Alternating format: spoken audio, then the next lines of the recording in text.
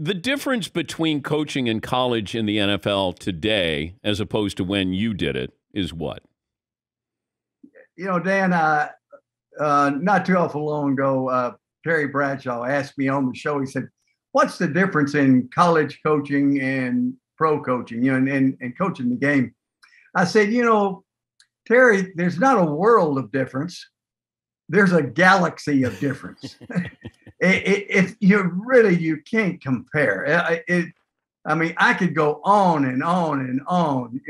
If you're in one of the top 10 programs in college football, the difference in the talent is so vast. You're going to win 10 games just by showing up.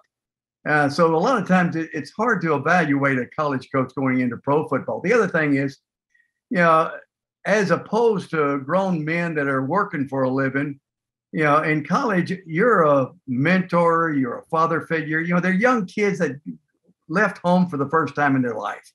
They've got all kinds of problems, girlfriend problems, academic problems. They're homesick. And so you end up spending half your time counseling them. In professional football, they're grown men working for a living. They have a job. And how well you do depends on how much money they're going to make.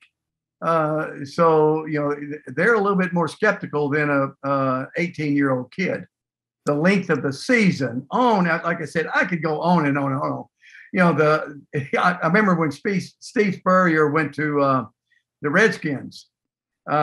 He said, okay, he looked at the practice fields and he said, well, this is the offensive practice field. He said, is that the defensive practice field down there? They said, hey, you only got 53 players. We don't have enough players to have two groups going. It's not like college where you've got 100 players.